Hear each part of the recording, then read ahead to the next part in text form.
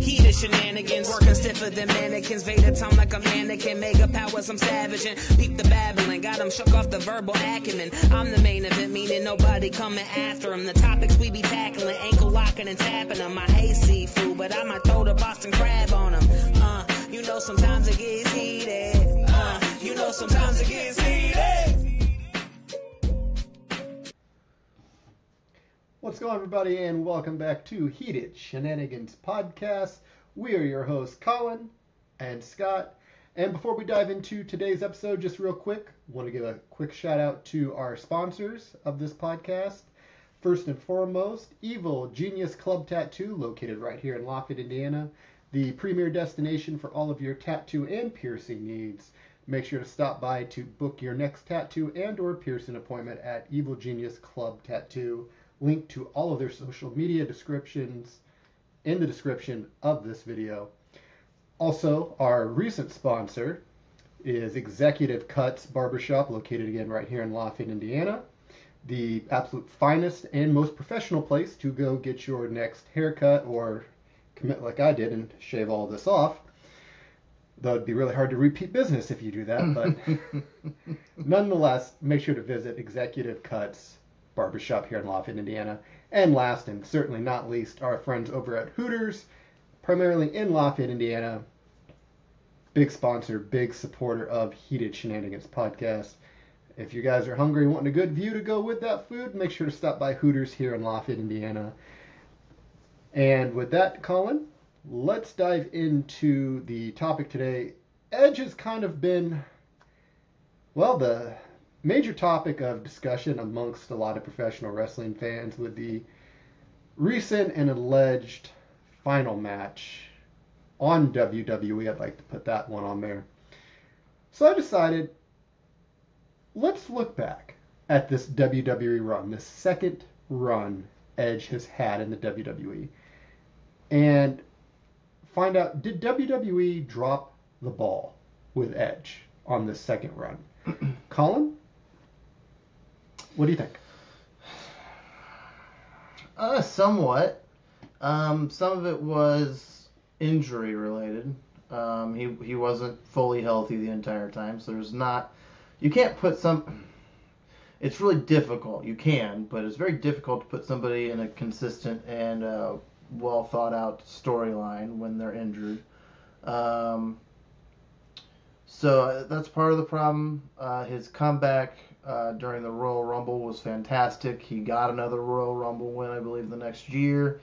So, like, overall, it wasn't great. There was a lot of people I felt like he should have faced off against that he never did. You could make the argument in his age and his longevity that he probably had some creative control over what he was doing match-wise and who he wanted to face. We don't know what his contract looked like or what he was trying to accomplish. But it wasn't ideal for somebody who is a huge Edge fan. But it was just nice to have him back. So and face off in a couple of things. I would have liked, a major main event at one of the big four pay-per-views that he, I don't know. There was some questionable things, but it wasn't terrible. Like, outside of the one Royal Rumble win and his return, it's not a whole lot I can look back on and go, oh man, that was a highlight of Edge's career. So I would echo that, and primarily the 2020 return at the Royal Rumble was the peak. That right. That was such an amazing moment to see. The only good thing that came out of that year, actually. And then move forward to the next year, Edge wins the Royal Rumble, coming in at number 1, and unfortunately didn't have any fans in attendance for that, though. Well, that, and he went on to play second fiddle to Daniel Bryan in that triple threat match against Roman Reigns at WrestleMania. That was ultimately won by Roman Reigns. It's weird to sit here and think that 2021 Roman Reigns was still world champion, and we're in 2023 going into close to 2024, not too much longer. Roman's still the champion, but this isn't about Roman Reigns. This is about Edge. So I do think the injuries played unfortunately a large role. This felt to me, I don't know about you or anybody out there watching, this just felt like it was a final farewell tour.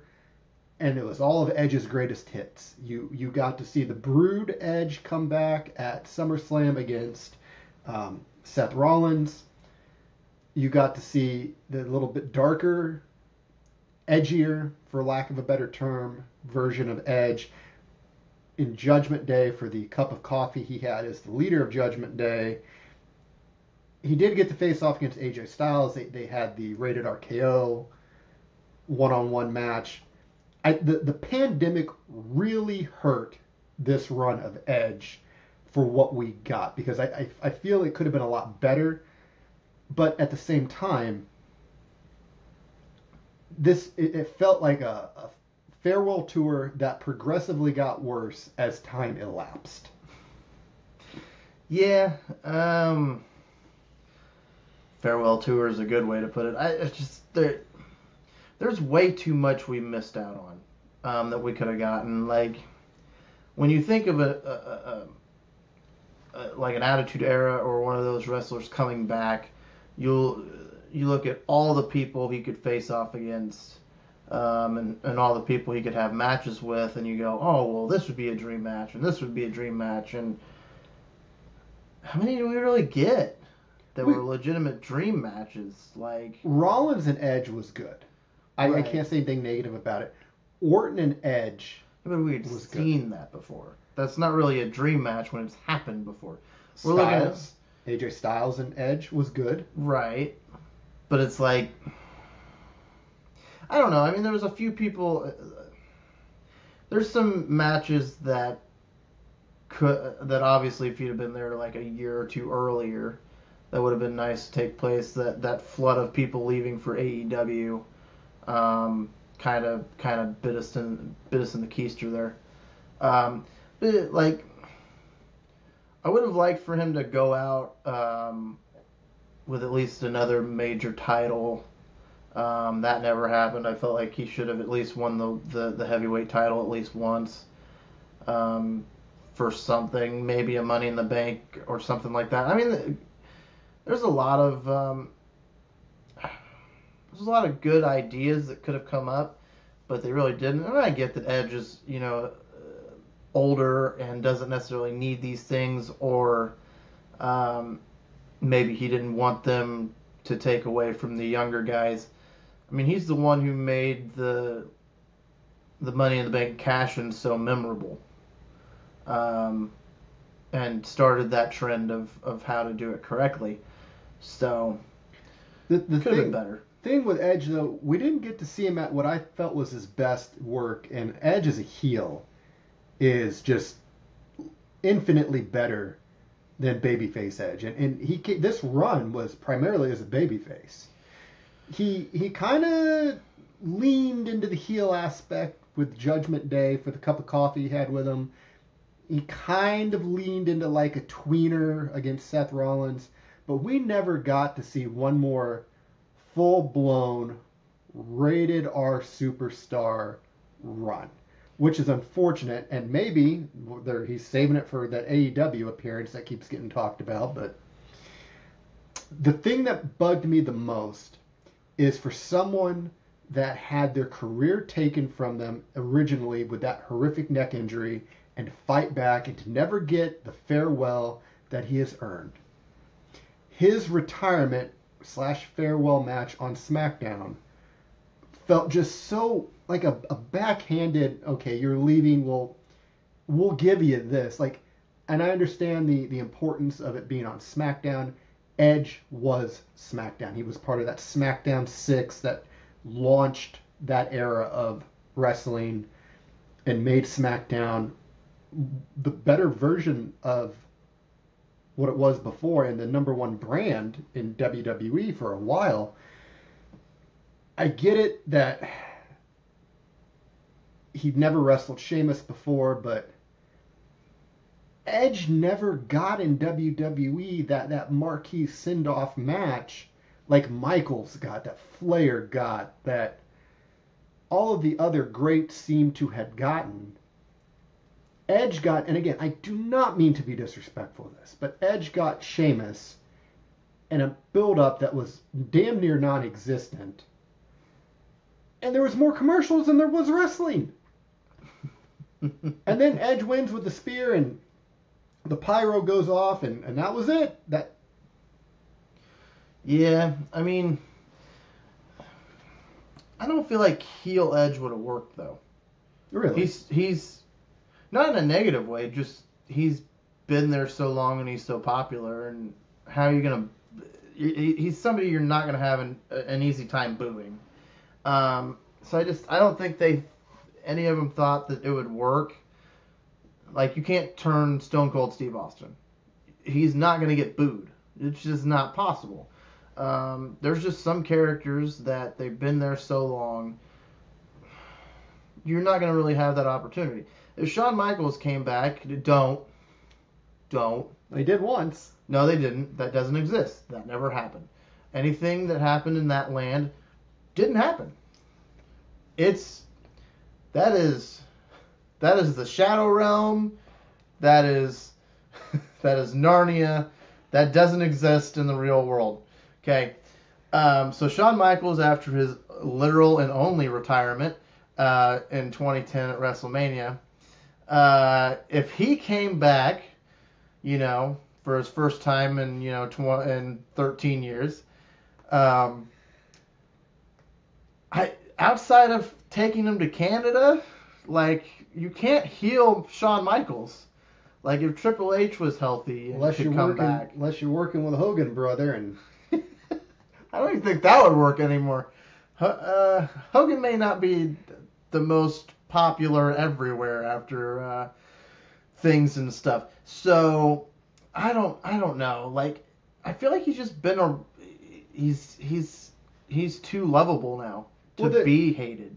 There is a thing that does exist in professional wrestling. Really, when you reach a certain point, they don't feel anything but respect for you.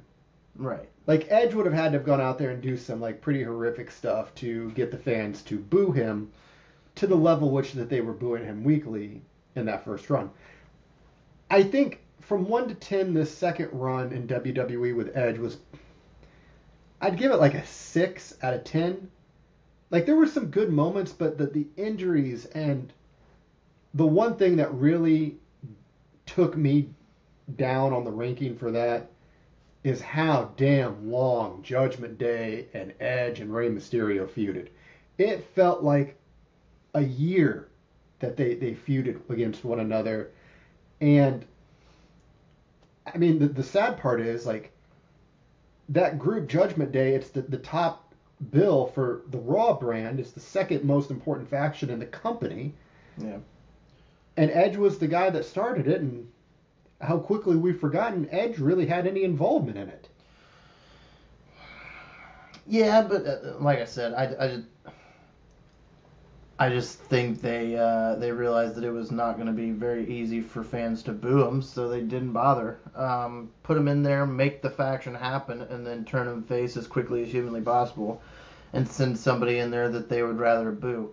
Because, no offense to Finn Balor, but he hasn't done enough in WWE to warrant unending respect and, no chance of them booing. He's got the one world title run that lasted less than 24 hours due to injury. That's it.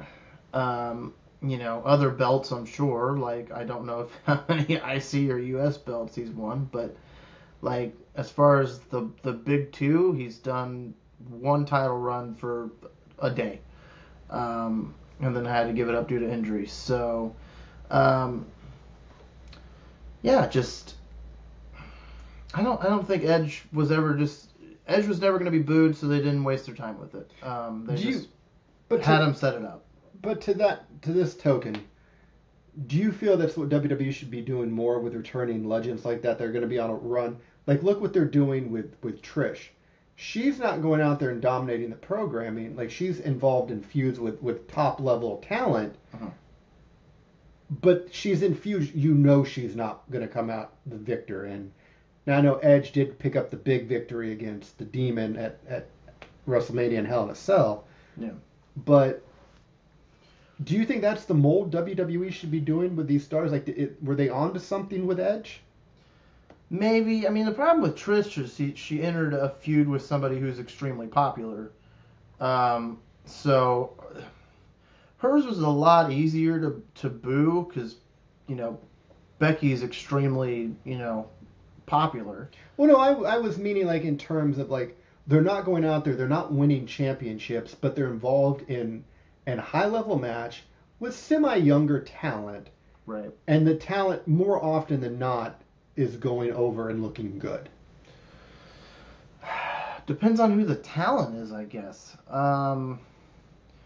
Like, I get that WWE doesn't like Finn Balor, it seems like, or his characters. You almost get the feeling that any of the Ookum Spookum characters they're trying to kill off, because Bray Wyatt's characters are all dead and gone, and now Finn's are gone. Like, they took Undertaker's character and went, well, he's gone now, so no more of this. There's the glass ceiling, you're all staying below it. There's Undertaker, and then there's all of you. Yeah. Now that we're clear, business is normal. Right. But the one thing that has been talked about heavily since last Friday night is Edge going to AEW, and that seems like a very legitimate possibility with a lot of credence to it.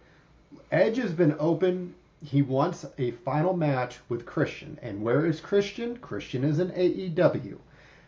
My thing is, let's say Edge goes to AEW. There is probably a non-compete clause, or there should be in Edge's contract for 90 days.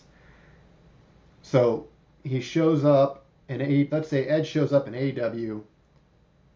I don't think he can call himself Edge. I'm pretty sure WWE owns the intellectual properties to Edge. Maybe. Does he get to use that badass theme song that he's had for the last 15, 20 years? I don't think so. With the original. I mean, you might call up Rob Zombie and see if he can get Never Gonna Stop Me, but what version of Edge does that crowd get? And more so, like, I don't think Edge would be a good long-term fit in AEW. I think he's going to be a guy that if you went out and got Edge and brought him in to have his final match with Christian, he'll do numbers for you. Like, he's going to draw. Edge is a draw. He's a top draw.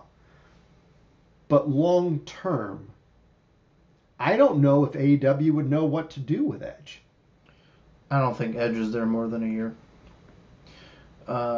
Here's the thing. AEW is the reason Edge came back. Mm-hmm.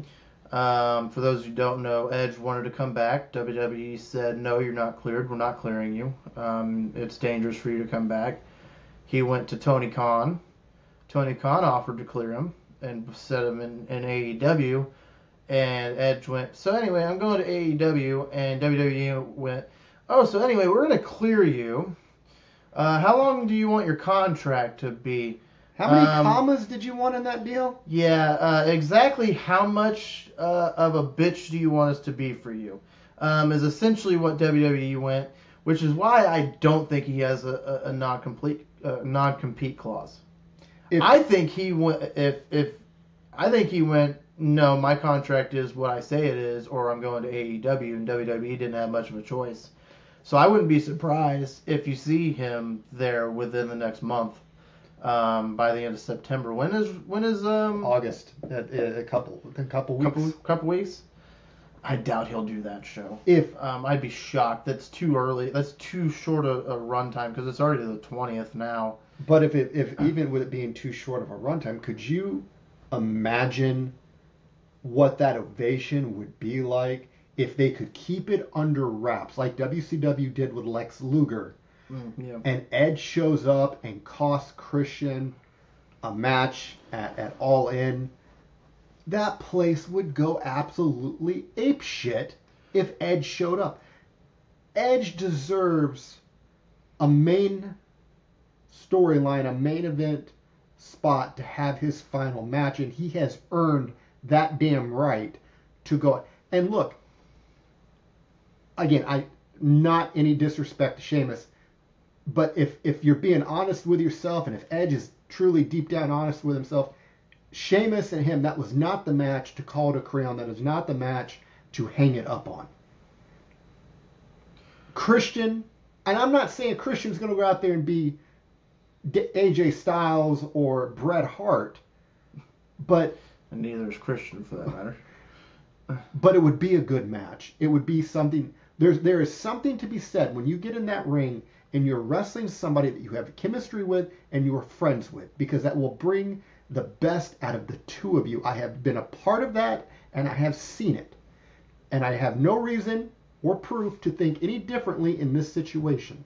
But I think AEW getting Edge, if that does happen, obviously it's big for the company. It'll do numbers. It'll bring revenue. But I don't think a long-term deal would be best for Edge. Because really, it's show up, you have Christian, I want Christian, you do the match, Edge bows out. Well, FTR were the people who legitimately trained Edge. Sheamus was there for a couple of days, but FTR were the ones who trained him for the most part.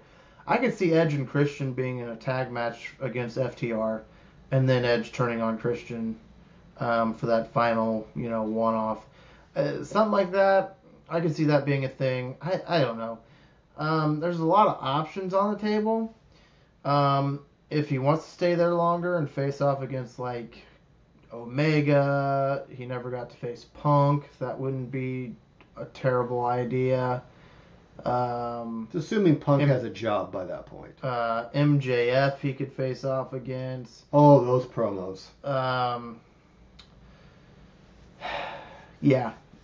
There's quite a few people, you go back to facing Bryan Danielson. Because they didn't technically have a one-on-one, did they? They had that triple threat. It was a triple threat. But if you're going to bring Edge into AEW, does he have a bunch of matches, or does he just have the one against Christian? Is the question. I think because he wants to retire facing off against Christian. That's all I know. How he gets there is up in the air. I mean, maybe you do the build. Maybe you build him for like a couple of months. God, a year. He gets the AEW title. It seems wild. It would seem so weird for him to be in any other company but WWE. But I mean, it's very likely. Yeah. And I think Edge would do well there. He would do well for the company. But I don't think it's a good idea to employ Edge for longer than a year, because the money match would be the retirement match, right, and it's with Christian. I'm not saying there aren't other people in that company that would be capable of giving him a good match. Edge can still go at a good high level. Maybe he's got maybe he does. 2-3 more years left in the tank before his body's like, okay, we're out, man. Like the neck, all the other injuries.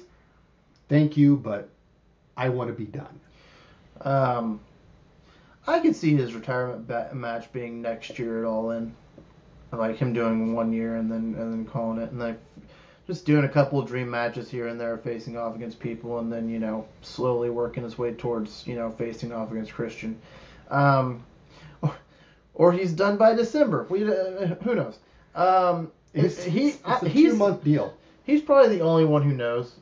But I will say, if you're going to read into this, you're going to look down into the rabbit hole. How he was presented on that final night for SmackDown would be very indicative. He's leaving for AEW. Yeah. That was not how you would treat somebody who was truly retiring within the company. Again, there were a lot of commercials during that match. Very little build. It was like, oh yeah, he's done after this week. Here's this. Love you, bye. Mm-hmm.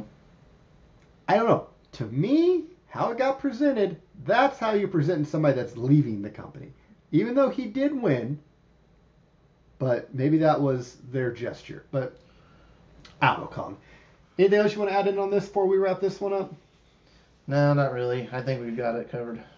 I think that's a good point, guys. Again, we want to thank everybody again, sincerely. Thank you so much for all the views, the subscriptions, the likes, the comments, the shares. Thank you guys so much. From Colin, myself, Dre, Johnny, D, everybody, Dan, everybody affiliated with Heated Shenanigans Podcast. We appreciate you. And guys, everybody out there, have a great week. And from Colin and I, we will see you on the next episode of Heated Shenanigans Podcast. Catch you on the next one.